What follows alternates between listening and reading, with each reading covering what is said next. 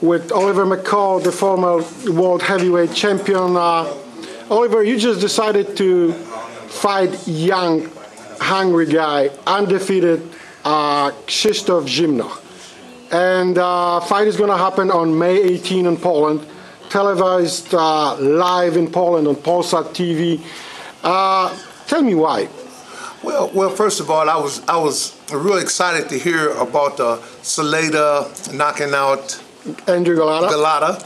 And I ended up fighting Saleda right here in my hometown in Chicago, Illinois, at the United Center.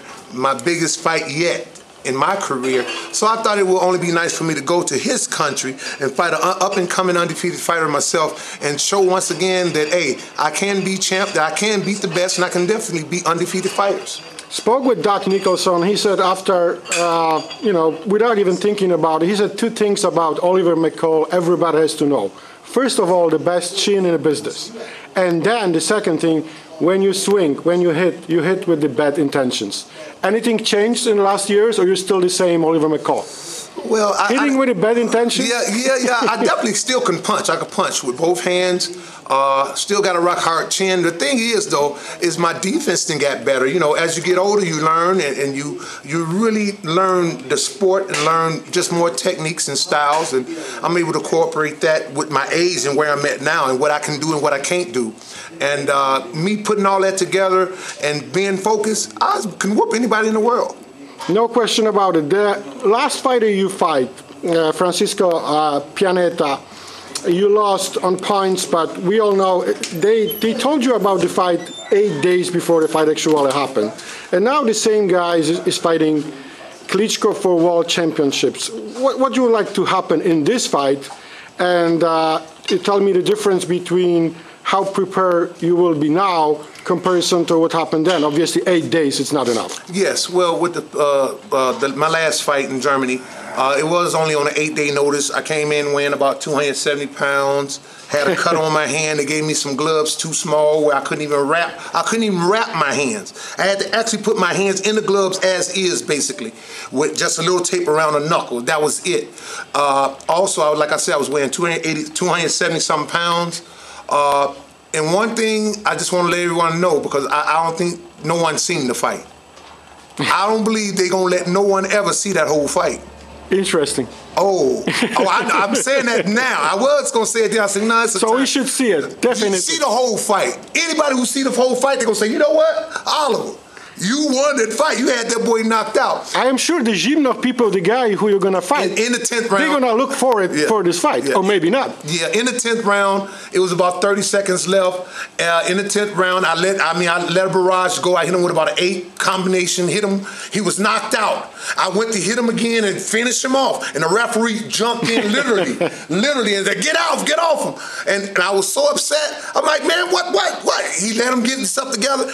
And then I just walked around the ring and done this. The boy was so hurt that he didn't even fight. And he said, come fight. Because they thought it was all right. And I just done this. I said, you know what? I said, now you ain't going to let me knock him out. And the fight ended. I don't believe nobody's seen that whole fight yet.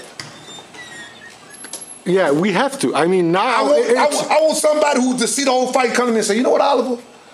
Yeah, you tried, but then, but if you see the whole fight, you will see that he was knocked out. But when we got to the press conference after the fight, when I heard his sob story, I'm not a sob story. No, I know what you're saying. It was a real touching story about him getting over cancer, him having cancer, him getting over cancer. I just threw it all out the window, and I didn't even say nothing concerning that situation. And by me not saying nothing, they kept it quiet. And like I say, nobody, I don't think, seen that whole fight yet because of that. So, you know what, from what everything you said, and I have to tell you that I was surprised too that Zimnoch people, the Polish guy you're going to fight, they decided, I mean, you will be probably the last guy I will fight over him, but it's going to happen May 18. Did you see him fight? Did you see some YouTube stuff? I haven't even seen him fight yet.